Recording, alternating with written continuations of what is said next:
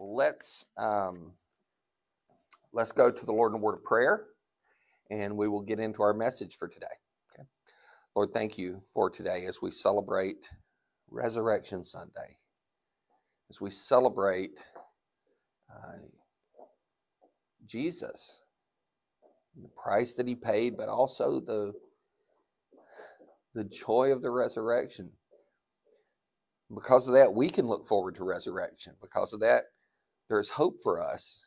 And God, I pray that you help us to see that. And as we get into our message today, God, help us to see that not everyone sees Jesus' resurrection the way we do. But God, help us to be witnesses. Help us to share that good news. And then, God, help us to be your examples as we live out that resurrection life day by day in the world around us. We ask it in Jesus' name. Amen. So I will tell you, this year for Easter, I really struggled with what to preach. And I know that sounds odd, right? Because it's Resurrection Sunday, I should preach Easter. But here's the problem, right? As I'm preaching right now through the book of Ezra, and my plan originally was to take about probably a 2 or 3 week break in Ezra and preach some Holy Week, Palm Sunday and Easter and that kind of stuff, 2 to 3 Sundays worth of that, and then get back to Ezra. But then I got this surgery scheduled, and I wanted to finish up Ezra because I knew I was going to be taking a little break, when I had surgery. So I wanted to finish up Ezra and not leave that with somebody else, or leave it for weeks and weeks to pick up later. And so then the timing was absolutely perfect for the way I had outlined the book of Ezra to just preach right through Easter. I mean, you'll notice last week for Palm Sunday, we didn't talk a lot about Palm Sunday. We continued on in Ezra. And I'm being honest, that's what I was going to do today. We were going to celebrate Easter. We're going to talk about Easter, and then we were going to get into the message in Ezra, right? It was just the way it is. But I've been reading this little book that, that's not it. I didn't put the picture in, I guess. I downloaded it and didn't put it in. I was reading this book about, it's not in there. It goes through the book of Acts. It's basically a 31-day devotional book. InterVarsity Press sent it to me, and so I'm checking that out. And I was reminded when I got to the section of this book in the section of Acts where Paul tells that there's this story that Luke recounts about Paul, and that's what we're going to talk about today. But then I was just really like, you know what? We're going to do that. We're going to talk about the resurrection. And so I've gone through and I've rearranged Ezra a little bit, and we're still going to finish it in time. And but we'll pick back up there next week. A little over 100 years ago, 120 years ago almost, December 17, 1903, Orville and Wilbur Wright. Now, it's a colorized picture. There weren't color photographs then, but they succeeded finally in getting this homemade airplane they had built. Now, they were bicycle mechanics, and they had gotten this airplane. They finally got it off the ground at the beach in Kitty Hawk, North Carolina. And they got it off the ground. It flew. Does anybody know how long that first recorded flight was? Not distance or time. You can take a guess. Anyone want to guess? It's a little better than that. It was 59 seconds, and it was 852 feet. So it was less than 1,000 feet, but that's the first recorded powered flight,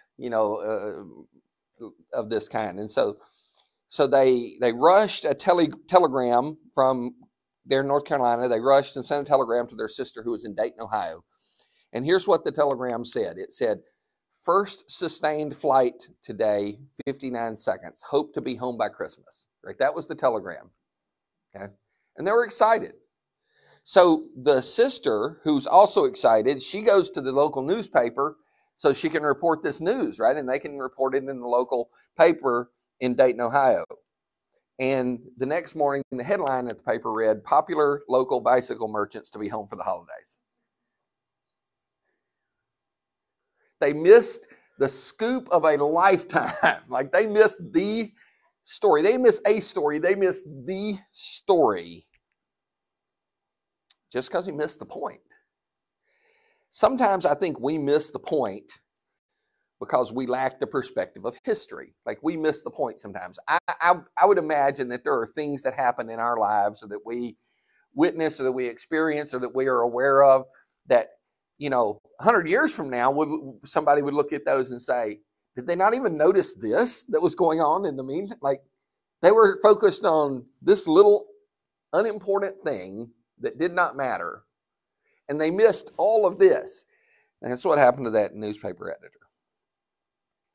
Now, from our perspective, there's no way you should miss that. It's 59 seconds, though. It's probably not a big deal to him. Changed the world, but he didn't recognize the significance of the event. But here we are, 2,000 years after the resurrection of Jesus, and we live in a world that is so often just like that editor who viewed the Wright brothers' first flight. They just don't give a lot of thought to the real story. There's been a lot of eggs and bunny rabbits, and now all that is springtime, and that's great. Like I tease my wife about the bunny rabbits and eggs around the house, but I don't really care. Like I don't care. But that's like we focus on the move from winter to spring as if that's the big story. And we focus on new clothes or taking a trip or a long weekend or whatever it is that we do around Easter as if that's the big story. And it's not. The most significant event in the history of the world is what we celebrate. It's what we commemorate. And yet the world goes on about life, focuses on all these other things that really just aren't important. They just don't get it.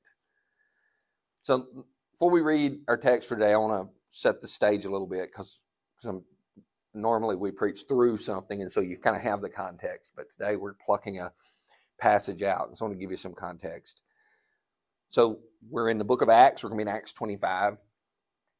Paul has made his missionary journeys. We're near the end of the book. Acts is 28 chapters. We're near the end of the book of Acts. Paul has been arrested. And he is in a Roman jail in the Praetorium in Caesarea.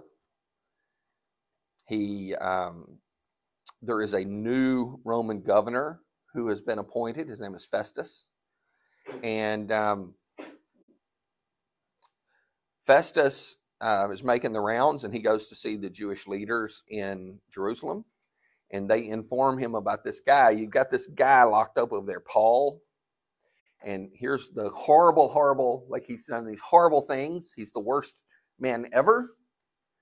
And so we want you to go ahead and execute him, or at least bring him back here for trial. And what they wanted him to bring him back to Jerusalem for trial. They really didn't intend to have him stand trial. They were going to most likely ambush that escort and kill him on the road. And if he made it back for trial, well, then we just have a kangaroo court. We find him guilty and we execute him here. Either way, they win. Paul loses. But Paul was a Roman citizen. And so he told Festus, he said, no, they've accused me of crimes against Rome. I'm in a Roman jail. He said, I want to be tried by a Roman court. Paul kind of saw it as if you send me back to Jerusalem, that's sending it downward in the court system rather than upward. And I've already been down there. It's time to go up. And so he used his rights as a Roman citizen. He appealed directly to Caesar. And so they're making preparations to send him to Rome to stand before Caesar. Well, in the meantime, there's a king over the area. Now, he's still under the authority of Rome, but there's a king over the area, and he comes to Caesarea to pay his respects to this new Roman governor. And so governance there is under an emperor is complicated. You leave some of the structures in place, you replace others, and they're all under the headship of the Caesar. And so whatever positions a king, we think of a king as the ultimate ruler, but not there. He still answers to the other authorities. So So let's pick up. We're in Acts chapter 25. We're going to begin in verse 13 and read through verse 22. And it says this: a few days after King Agrippa, that's the local king, and Bernice is his half-sister. And there's a whole lot of things that are not written but are pretty well known and fairly well documented in history that we're not going to get into in all of this because we're just not. A few days later, King Agrippa and Bernice arrived at Caesarea to pay their respects to Festus. Since they were spending many days there, Festus discussed Paul's case with the king. Here's why he did that. He understood that the king was a local. Like, he understood. Festus was brought in from the outside. He didn't really understand the way this Jewish world worked. But Agrippa did. And so he went seeking some advice, some input from him. He said, there's a man here whom Felix, that was the previous governor, Felix left as a prisoner. When I went to Jerusalem, the chief priests and elders of the Jews brought charges against him and asked that he be condemned. I told them, it's not the Roman custom to hand over anyone before they have faced their accusers and have had an opportunity to defend themselves against the charges. When they came here with me, I did not delay the case, but convened the court the next day and ordered the man to be brought in. When his accusers got up to speak, they did not charge him with any of the crimes I had expected. Remember, they're telling him about this horrible man, Paul. Instead, they had some points of dispute with him about their own religion and about a dead man named Jesus who Paul claimed was alive. And so Festus is very confused. I was at a loss how to investigate such matters. So I asked if he'd be willing to go to Jerusalem and stand trial there on these charges. But when Paul made his appeal to be held over for the emperor's decision, I ordered him held until I could send him to Caesar. Then Agrippa said to Festus, I'd like to hear this man myself. And he replied, tomorrow you'll hear him. And if you want to read the rest of that, you can go to Acts 25. So there's a lot of stuff in here we could poke and dig and draw out of there. There's a lot of good stuff in here. But I want to talk about just one thing today, and that's the resurrection of Jesus. This text, in my view, or in my understanding of it, it reveals two views of the resurrection. We know Paul's view. We know the church view, but from so many other places. But this reveals that second view. And that's the view that the world around us has that doesn't understand the importance of the resurrection. This is the view Festus demonstrates.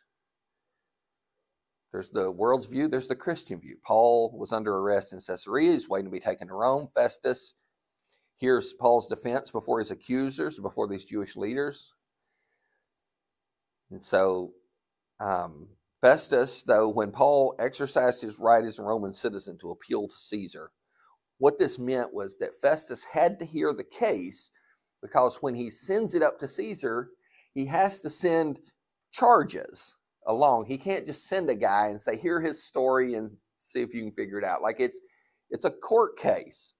And so he has to send along so he needs to hear the case and send documentation about what this charge is. And all he can figure out is that they're accusing him of something about their own religion, and there's something about a dead man named Jesus who Paul says isn't dead. I'm very confused. And so he doesn't really understand. He's got to figure out why this case is worth sending all the way up to Caesar. So Festus' point, he ponders this. Agrippa and Bernice arrive, and Agrippa's this expert in Jewish matters because he's a local. He's the either the grandson or great-grandson of the Herod that was on the throne when Jesus was born, the Herod that ordered the death of all those infants in Bethlehem, right? This is I can't remember if it's the grandson or great-grandson of that Herod. That's Agrippa. And so they've been for generations in this area, and they're part Jewish a little bit, and so they have an understanding of Jewish law and customs and people. And so he wants to get Festus' opinion. Verse 18 and 19, those are his summary of the case. It's two rulers, it's shop talk, it's inside baseball, so to speak. But it reveals to us the way the rest of the world views the resurrection of Jesus. we're also going to look at the Christian view that what Paul represents. And as we do, we're going to see that the world views the resurrection as this inconsequential, unimportant kind of footnote, while disciples of Jesus view it as the most important, not just story, but true story in all of human history. Everything hinges on the resurrection. Everything. If there's no resurrection, Christmas doesn't matter. Paul says if there's no resurrection, nothing we do matters. And so to hear the attitude in Festus' words, or behind Festus' words, like again, try to hear Festus in his own. They don't think Gunsmoke Festus, right? That's not. But try to hear Festus. Try to hear his attitude or his thinking. When his accusers got up to speak, they did not charge him with any of the crimes I expected. Instead, they had some points of dispute with him about their own religion and about a dead man named Jesus, who Paul claimed was alive. Let's just say this were in modern times, and you've got the local, every time two rulers get together, you got 1,000 reporters or whatever, right? And so just imagine you got two rulers. You got the governor of this Roman province, and you got the king of the area, the civil leader. And they get together. If the news had been there, the important news probably would have been something like Festus and Agrippa meet, historic talks between leaders take place in Caesarea. It wouldn't have mentioned the resurrection. It would have been skipped altogether, even though that was the main thing they talked about. Because the world sees the resurrection of Jesus as no big deal. But to us, it's the biggest deal. It's the only deal. Festus probably thought Paul was going to be accused of murder or of plotting against the emperor or some really significant thing like that. Instead, it's a dispute about a dead man that Paul claimed was alive. And that's still generally the church's view, or the world's view of the resurrection. The church would make it front page news, especially on Easter. But to the rest of the world, it's just a human interest story. In fact, at this time of the year, Easter is a big story in the news. But it's only because that's just kind of what people are doing. It's not because of the importance of the resurrection. It's not substantial news. It's not news as if the president and some other world leader were visiting, or it's not big news like the scores of the Masters tournament this weekend going on, where we've got an Aggie in contention apparently.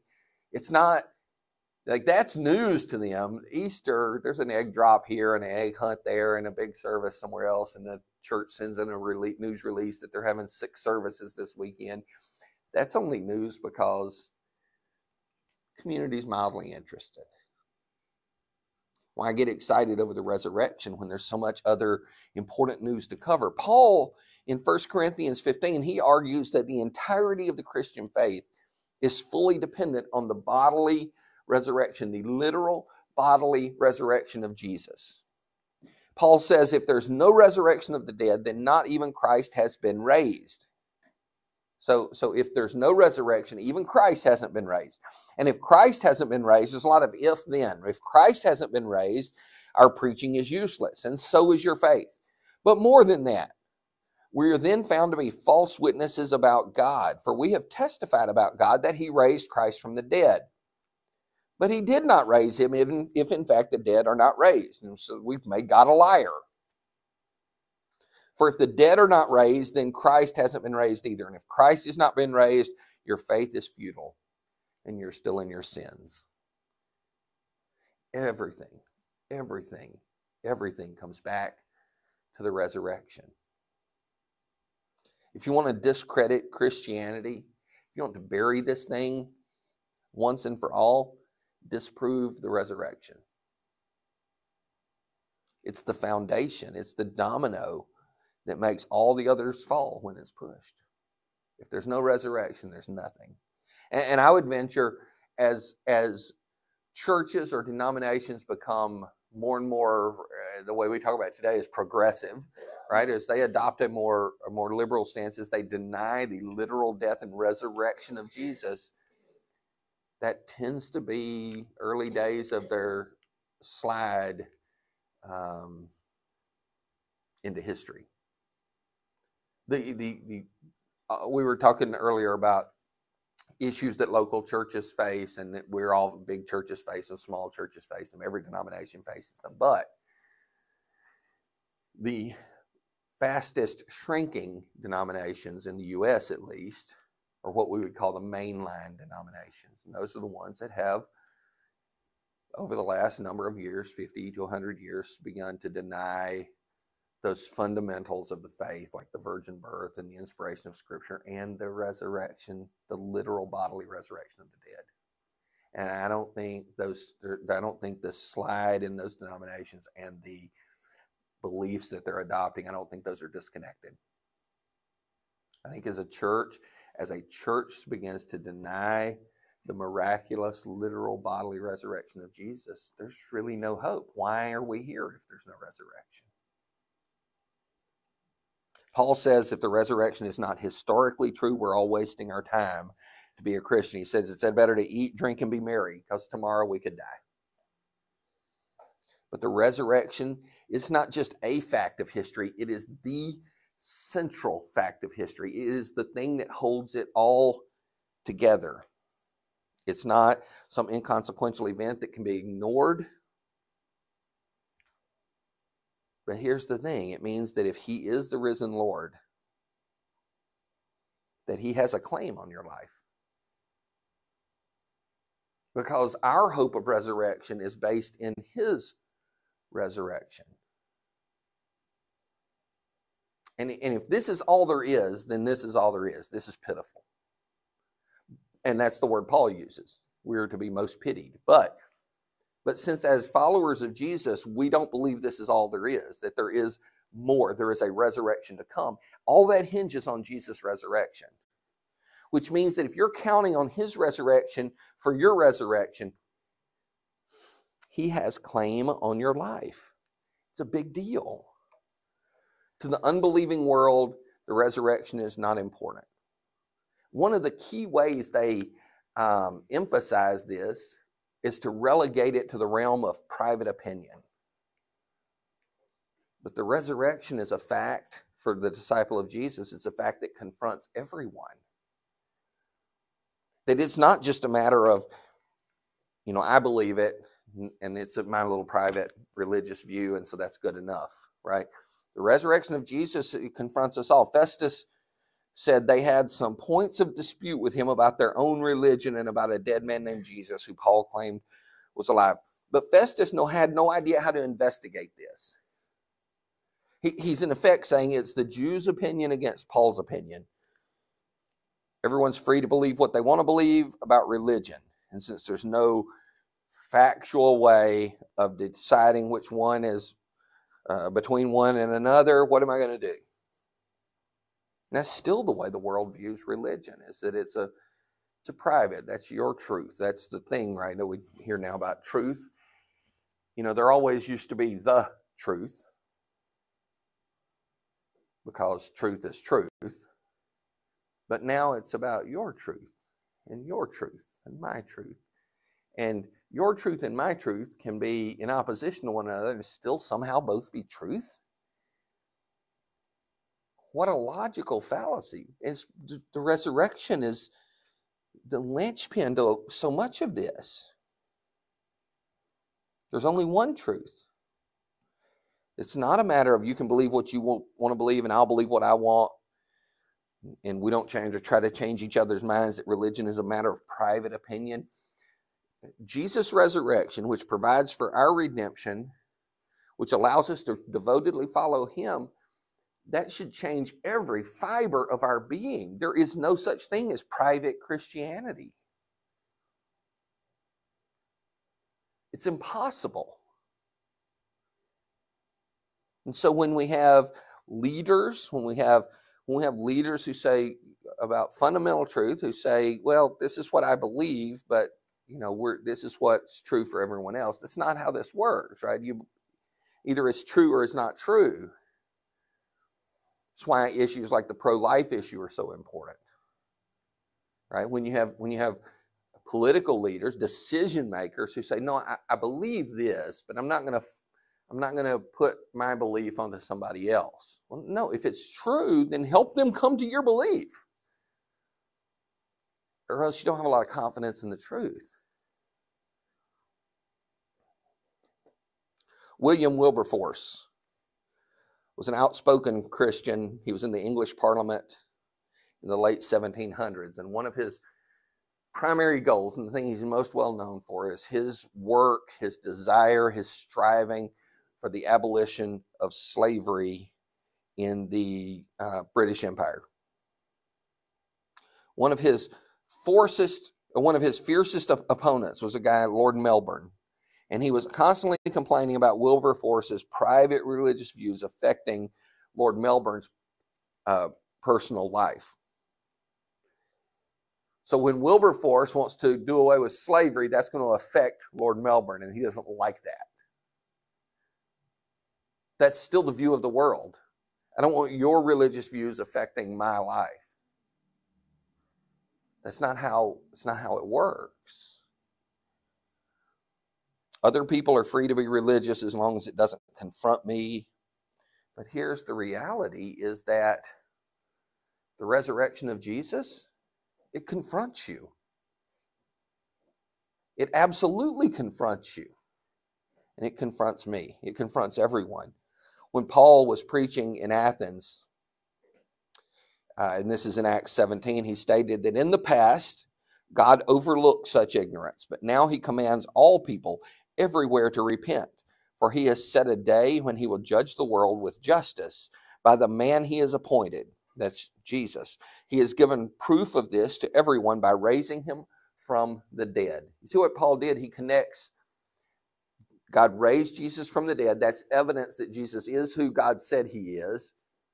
And that everyone's going to be confronted with this. They're going to be judged by him. He says he commands all people everywhere to repent. I don't know if you're aware of this. Here's a unique little word in the New Testament. Typically, when you see the word all, here's what it means. This is highly technical, so hang on with me. It means all. That means that the resurrection of Jesus confronts everyone. We all have to deal with that. He didn't say it's my opinion if you care to accept it. He said God commands everyone, everywhere, to repent. Because we're all going to stand before the risen Lord Jesus for judgment. It wasn't just Paul's private opinion. Jesus said in the Gospels that God the Father has entrusted all judgment to the Son. You have to accept the word of Jesus or you have to reject it. There's no middle ground. Like there's not three options: accept, reject, or decide later. There's accept or reject. By decide later, you have by default rejected. Anything that is not accept the word of Jesus is reject. Anything. He knew exactly what he was talking about, and you have to accept it. Either that or he was deluded. He was deliberately trying to deceive, and you have to reject it. And to think that Jesus was trying to deceive us, or to think that he might be even a little mistaken on a few things. Jesus was talking about eternal life. Another difference in the way unbelieving world and Jesus' disciples view the resurrection is that the world simply sees it as not factual. It just didn't happen. But the disciples of Jesus believe that it's absolutely verifiable. Festus used a word for religion that could also be used for like superstition. It's the implication that it's not easily verifiable. It's evil spirits and not in the realm of fact or reason. That's the kind of word Festus used for religion, about their own religion. And that's the world's view of Christianity, that it's mystical, it's spirit world, it's something, right? It's just a thing. Can't really put your finger on it. It's seen as just one of the religions of the world, not any different than any of the other religions, that all religions are a matter of faith and not of reason or verifiable truth. Now, don't get me wrong. I think the resurrection is verifiable, and I think Christianity is verifiable as a true belief. That being said, you can't apologetic someone, you can't convince someone into faith in Christ. You have to actually have faith. Like, you have to make that final leap. I have a friend who's really into apologetics. That's the defending of the faith and the answering objections and all that. If you've got somebody who has objections, like, you can answer all those objections logically. That doesn't mean that they have become a Christian. They still have to exercise faith. They still have to believe that. But I think you can verify those things logically. It's clear that Paul didn't just think Jesus was alive. He was willing to die for this. He was willing to go all the way in trial to the emperor for this. He wasn't speculating. He wasn't hoping. He was presenting testimony as an eyewitness of the risen Jesus Christ. He had met him on the road to Damascus, and his life was turned around. It changed everything. He gave up everything when Jesus confronted him that day. It wasn't just Paul. The other apostles had witnessed the risen Christ. Hundreds of others did as well. Why else would not only the 12, but Paul and thousands of other early Christians, why would they live in the way they lived if they didn't believe, if they didn't know, based on real testimony, that Jesus was alive? There's clear, compelling evidence that it's a fact of history. That Jesus, the Jesus who rose from the dead, he wasn't just a certain dead man, no different than other religious leaders. The last difference I'll point out is to the way the unbelieving world and Christians see Jesus' resurrection. The world doesn't see Jesus as a unique person. But as disciples, we know that he's the eternal Son of God. And this is what it comes down to. If you accept that Jesus is the Son of God, it's much easier to accept that he was crucified and rose again, that he experienced resurrection. Now, if you don't think he was the Son of God, then it makes sense that you don't believe he was resurrected. Frankly, if you don't believe he was the Son of God, it doesn't matter that you don't believe he was resurrected, to be honest. Festus referred to him as a dead man named Jesus. In other words, he just saw him, he was just another Jewish religious leader. You know how in our culture we have sort of Messiah type figures who come up from time to time and they gain a little following and then they fade off the scene. Right? There was a guy just north of here in Waco a number of years ago that happened. And it happens around the country. It happens around the country and around the world. We have these figures who come up. This happened in the first century in the Jewish world. This was not uncommon. Jesus was not the first Jewish Messiah figure to come along. He was, however, the only one who they killed and he raised from the dead. He's the only one who experienced resurrection. The world, by the way, still sees Jesus that way pretty much. The one description of Jesus that frustrates me above all others is when somebody will concede that he was a great moral teacher and a great religious leader, but was he the Son of God? I don't, But he was a great moral teacher, a great moral leader. And I'm like, you can't do that. Either he's all of it or he's none of it. And C.S. Lewis does this, right? He fights this. He said in his book, Mere Christianity, a man who was merely a man and said the sort of things Jesus said would not be a great moral teacher. He would either be a lunatic on the level with the man who says he is a poached egg. He's British, right? C.S. Lewis. Or else he would be the devil of hell. You can't say that you're a great moral teacher as a mere human. You can't say that you can't make the claims that Jesus made about himself as a mere human and just be a great moral teacher. If you made the claims Jesus made about himself, they're either real or you're crazy or you're evil. This is all C.S. Lewis could come up with. You must make your choice. Either this man was and is the Son of God, or else a madman or something worse. Paul is about to stand trial. The entirety of his defense, everything rested on the resurrection of Jesus. It was the single event in human history that made it possible for Paul and made it possible for you and made it possible for me to be reconciled to God.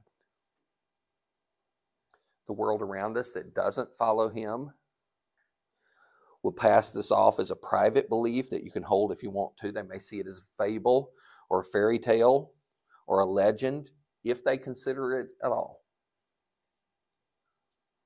And they often see Jesus simply as a good man or as a moral teacher, but he is the Son of God. And he gave up his life. He gave it up for you. He gave it up for me. But he didn't just give up his life. God raised him from the dead on the third day. That's the most important story. To see the resurrection of Jesus in any other way is a lot like focusing on the Wright brothers' trip home for the holidays instead of on their flight. It's to focus on the trivial and miss the most important fact, the most important truth in human history, and the most important reality about who Jesus is. Will you bow your heads with me, please? We're going to close the message in prayer, and then we're going to sing one more song. And if there's anything that God has spoken to you about, maybe something he's been dealing with you in the last few days, but if there's anything God's spoken to you about and you'd like to pray together or speak with me, I'd be glad to meet you at the back near the foyer, and we can sit down and pray together and talk. But if consider the resurrection. Even as followers of Jesus, it's easy for us to forget or to begin to place less importance, to begin to neglect the importance of it, the truth of it. Don't fall victim to that. It is the story. God, thank you. Thank you that you provide for us, that you provide truth, that you provide your Holy Spirit to live and work in our lives. But God, thank you that you provided your Son to come to live a sinless life, to die an unjust death, but God, to experience resurrection so that we can experience resurrection, so that we can be united with you, so that we can live with you here and in eternity. Help us, God. Help us to remember that the resurrection of Jesus Christ is the story. It is the most important thing in all of human history. And help us to see that without it, as Paul says, we're of all men to be most pitied. In Jesus' name, amen.